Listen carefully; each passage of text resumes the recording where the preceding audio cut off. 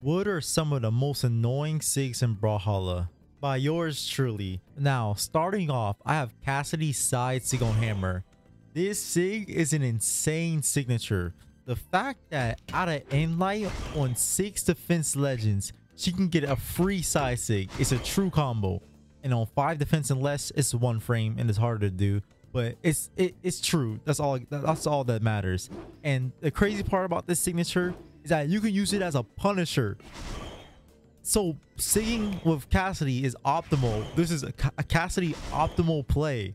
Now, but that's not the crazy part. It's crazy because you gotta guess between that side SIG and if Cassidy's gonna do her broken lasso end SIG.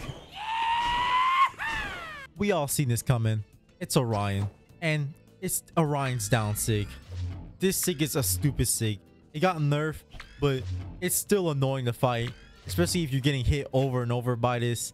Like, the fact that this SIG covers Spear's weaknesses, that it doesn't hit stacked, and this forces a Spear player to move around. Well, guess what? Orion players can just rip this SIG out and call it a day. I hate this character so much. Fighting this character is awful. Queen Nai, Queen Nai. I love your character, love your skins, but I hate fighting you. You are mad annoying, and I hate this D-SIG right here. It flows in Katar's kit so well. It's so bad. Like, the fact that Queen Nai can just rip it just raw. Down air D-SIG, it's annoying to deal with. You just dash and you just get clipped by it, or spot dodge, you get clipped by it. And sidelight D-SIG, it's also very annoying. It does the same thing as down air D-SIG. This character is dumb. Wu Shang. And it's not just Wu Shang. It's this Aang crossover that all these Wu Shang players be just buying and it's abusing with his broken rock side SIG stomp. And Wu Shang is stupid in SIG on Spear. Those two together is so annoying because I gotta guess between both of them. And Wu Shang players, every time I'm in orange or red, I get hit by sidelight and they're trying to do end SIG on me. Just stop, bro. I'm sick of this SIG. The SIG, it covers dodge down, covers spot dodge, dodges away. It's so bad. And the fact that, oh yeah, just dodge up and like avoid it. Guess what? Spear just hits you with recovery and just like, bro, I hate this SIG so much. Yumiko, I love you. One of my favorite characters, but I can see why people think you're annoying.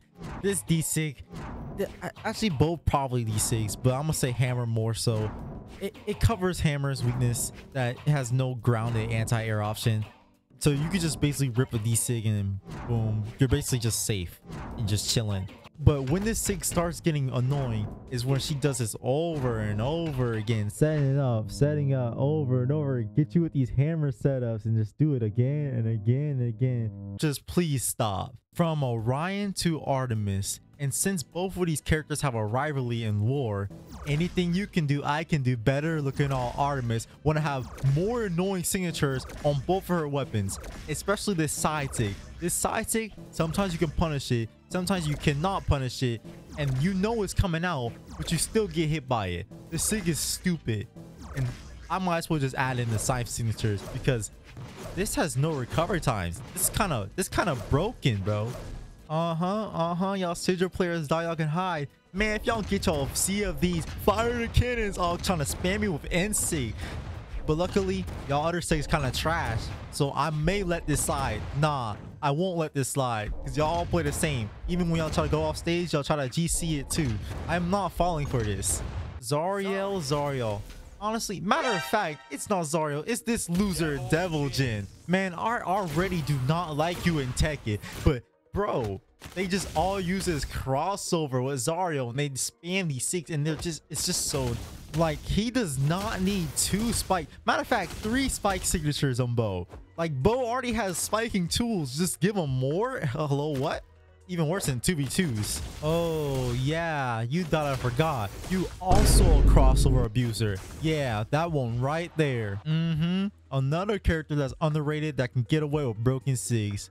Oh, what I'm gonna do? Oh, I do the side sig. Oh, no recovery times. You can't punish. Oh, I can combo off it. Let's go. Oh, what am I gonna do? Oh, I'm a side sig. Oh, psych. I'm doing this one. Ooh, I'm going this one. Ooh, what I'm gonna do? Ooh, I'm gonna do this one. Oh, I did this one. You guessed wrong. Oh, so you try to punish. Oh, give up. Oh, I did a side sig. Oh, did a side sig. Ooh. I'm not gonna lie. These new characters just be having sauced up sigs of old character sigs. And this sig is so annoying. It's Kaya D sig on steroids and can kill. Like, bro, stop throwing out the sig. Oh, okay. I won't throw out the sig. Does end sig, this giant hitbox sig. I'm so glad it does like 20 damage. It does not have a lot of force because, man, this character will be broken. And Blaster is not the best right now. So I'm glad because once Blaster get buffed, this character is literally going to be S tier. Last but not least, Imugi. He's more like an honorable mention, to be honest, but still, he is broken, man. This down sig is so dumb. Go backwards, go forwards, and he just speedily flies down when he charges D sig off the edge. It's really dumb. And his side sig on Greatsword is broken too. But since he's a new character, he's guaranteed to get nerfed. And that is pretty much it. I know there's a lot of characters I didn't mention, like Loki and his side sig, or Thea and her sigs, but Loki side sig drops. Thea is not good. Thea dies basically super fast, and Lord Vrax, he's not as bad, even though he's kind of getting like broken now. Once Blaster's buff is over,